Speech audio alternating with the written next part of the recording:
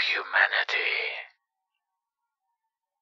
In any city, in any country, go to any mental institution or halfway house you can get yourself to. Go to the front desk and ask the worker to see the holder of humanity.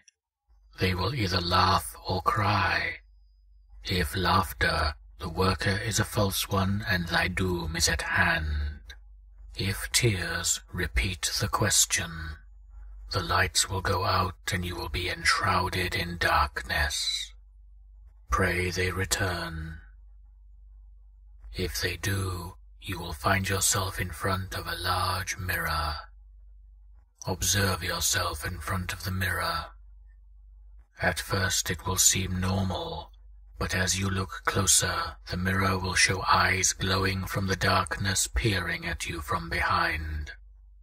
Do not look away from the mirror, or they will surely devour your soul.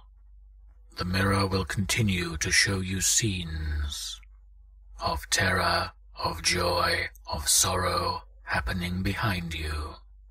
Remain steadfast and continue looking at the mirror.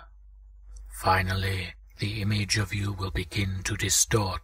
Your face will melt and reform.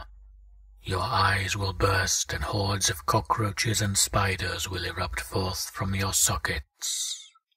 Rats will claw out of your chest and blood will spew from your ears. These horrors will continue to occur to your mirror image, but you must remain strong, for to grow fearful now will make these terrible things only the beginning.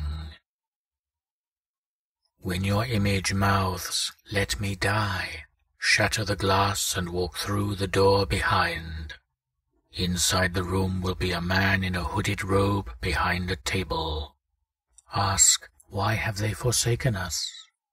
If he decides to acknowledge your presence, he will lay some gloves on the table and describe the story of a man, of his purest love, of a terrible betrayal, of the corruption of his soul, and of the unspeakable acts which he has committed. This story will stir up too many emotions inside of you and cause you to lose consciousness. When you come to, you will be home. Next to you will be the person closest to your heart, strangled to death, with a look of shock and confusion on their face. On your hands are the gloves.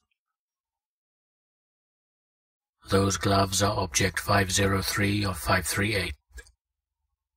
There is no chance at redemption.